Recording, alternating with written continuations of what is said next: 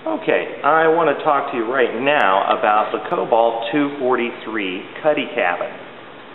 As I stated in my last segment, there is a reason for people to buy Cuddy cabins. They're not especially popular right now, and frankly, I don't understand why. I have a Cuddy cabin, as you know, and I enjoy the heck out of it. Had one pretty much my whole life. This boat redefines Cuddy cabins. It's a 24-foot hull, 26 feet overall, which means you feel comfortable taking it out of here and running it 75 miles downriver to Colonial Beach or Ragged Coles Point or any place where you could conceivably spend the night, use the onshore bathroom facilities and swimming pool, you know? And that's, I think, what's so great about these. They're not really expensive to run, and they're extraordinarily practical. Now let's dig into the particulars of this boat. First of all, it has a Volvo Penta Duo prop. The great thing about the Volvo Penta Duo prop is that even if you fill this boat entirely full of people, you'll still be able to come onto plane readily, what we mean when we say make the boat go fast. And that means that you're going to be able to pull tubes, skis, do all sorts of fun things with this boat that you want to do. So number one, this boat's great at doing water sports. Okay. Number two, take a look at this Cobalt exclusive swim platform step. Now when this is deployed, you're actually sitting in the water. So number one, if you want to, you can pee without anybody noticing. But number two, it makes the boat incredibly easy to get on and off of. Okay, some people call it a swim platform. I call it an activity deck. This is your boat's back porch. The more practical your back porch is, the more fun you're going to have. Now, number one, take a look here. Here's a storage area for all your wakeboards, ski accessories. If you want to put a cooler down here, you can.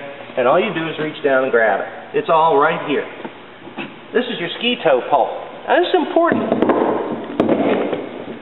This boat doesn't have a wakeboard tower, and it doesn't need to have a wakeboard tower for most wakeboarding. And the reason is because the tow point of this boat is so high. It's actually a couple of feet off of the water, where on most boats it's about a foot off the water. So if you got a kid that wants to get wacky and get some air with a wakeboard, you can do that. It also keeps the tow rope for tubes out of the water so they don't splash the passenger. Okay, so that's your very practical storage. Now check this out. How would there ever be an easier way to work a sun pad than this? It's easy to use, practical, and very relaxing. I think I might go to sleep right now.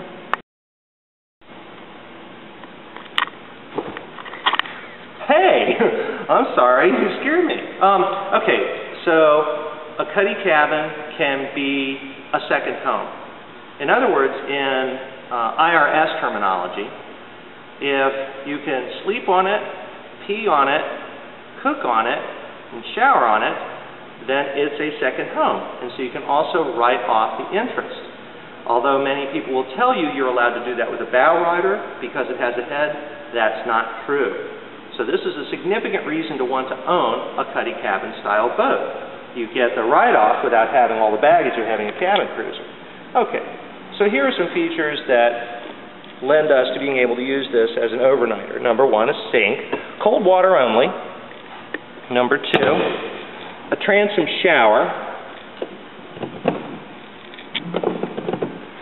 so you can rinse yourself off. Now, if it's me, really, I'm either tied up in a marina and taking a shower in the bathroom, or I'm out here at Sandy Point sleeping and I jump overboard with some soap. There's nothing's more fun than skinny dipping at 6 o'clock in the morning, other than skinny dipping at midnight. Anyway, so this is a built-in cooler that drains into the engine compartment. Ask me about these screens later.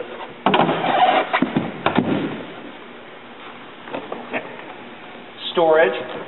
See, we're keeping our canvas in there right now, but you wouldn't do that necessarily. You might keep your canvas in this lockable compartment.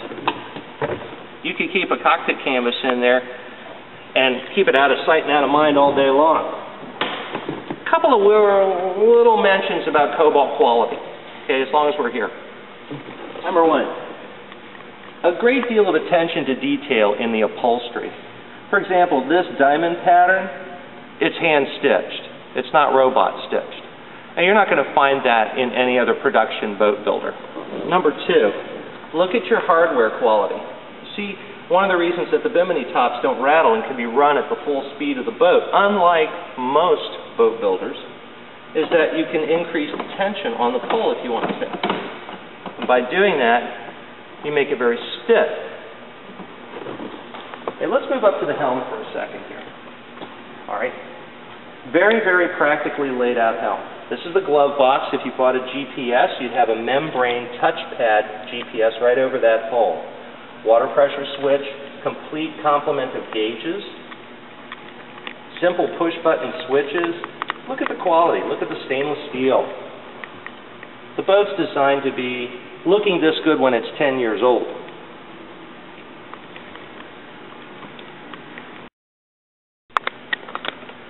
Okay, why do we call it a cuddy cabin? I don't know. The word cuddy is a traditional term in boating. C-U-D-D-Y, cuddy. What it means is a cabin that you can't stand up in. And people would say, well, why would I want a cabin that I can't stand up in? Doesn't it get hot down there? And the answer is lots of good reasons, and yes, if you don't use the features that are on the boat. But before we get into the cabin, let's get on top of it. Now, how do we get to the bow?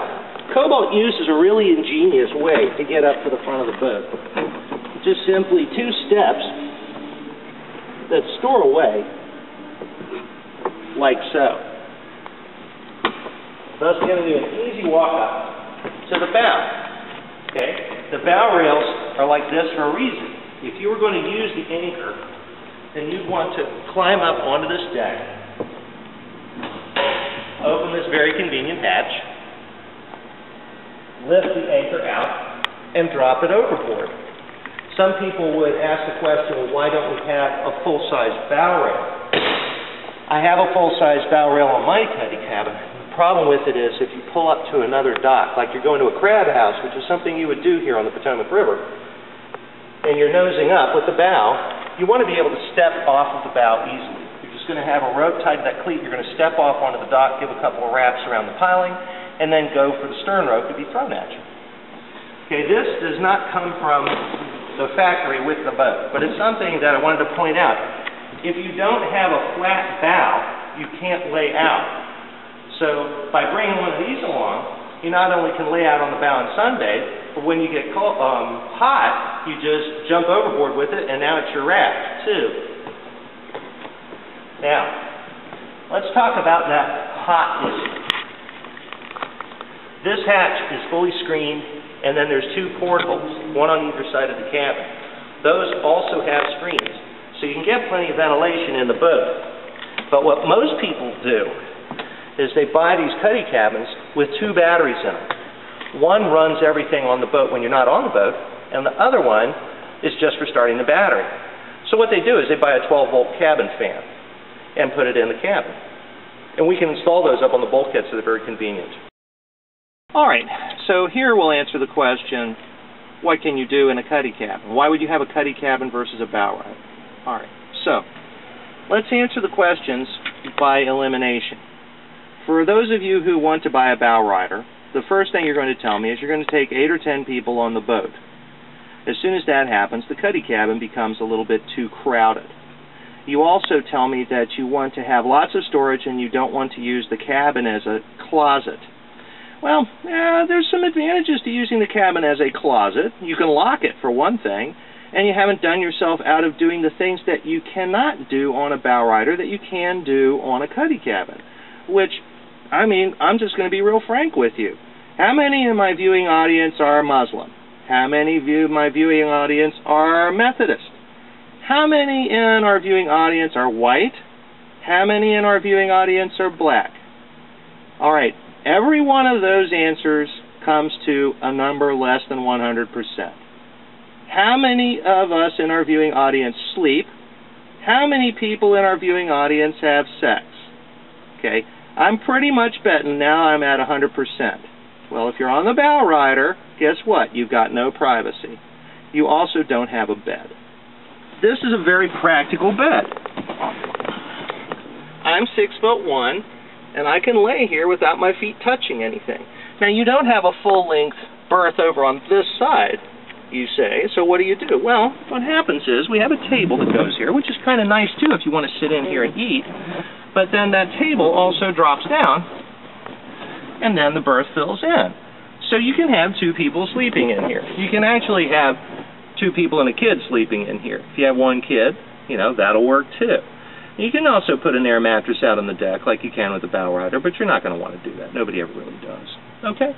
And I think that this is a very practical cabin layout. There's storage under here. There's storage back in here. There's storage here. There's no storage under this. And the reason is because they're trying to give you as much headroom as possible. See, I don't have any problem with a cuddy cabin. I just don't want a cuddy cabin that I can't sit up straight in. And see, there's more storage in behind here and up in here. Places to put little knick-knacky things. It's really nice. And there, you have a USB input in here. You can plug an iPod in.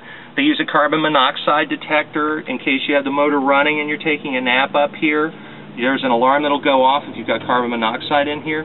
They even have a high water alarm for the bilge pump. So if you're sleeping and you get high water, actually a separate alarm that goes off.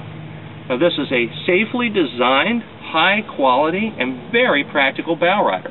I mean, to me, I'm going to mount a 12-volt cabin fan either there or up here on the bulkhead, and I'm going to get all the ventilation I want once I have this opened up. All right, bowriders have a bathroom, so why do we need a cuddy cabin for a bathroom? Your bathroom is going to be in the same spot that you're sleeping in. Nobody wants to use it, so that's why a cuddy cabin isn't practical. Wrong. Okay. Here's your cabin, and here's your bathroom. Now, I didn't put a sink in this bathroom to make it larger inside, and we have a sink in the cockpit 5 feet away. But you can get a sink in here. But more importantly, I mean, and I have a lid on this thing, you know, this isn't a place where I'm going to want to spend all day. But it's practical. It's not uncomfortable to be in here. And you say, well, there's no port light. Of course not, because Cobalt actually has a vent fan in here. The Cobalt has a very high attention to detail. But this is why this boat is so practical. You know, you can sleep on it, you can eat on it, you can shower on it, you can be romantic on it, you can spend the night on it, you can do everything on it. You can fish off of it. You can tube off of it. You can water ski off of it. So when we start talking about these bowriders and how much more practical they are, I mean, yeah, sure, if you're going to have 10 people on the boat, I agree with you. But if you're not, I humbly submit that this boat, this particular Cobalt, makes a compelling argument for owning a cuddy cabin. I hope you found this video scintillating and informative. Good day.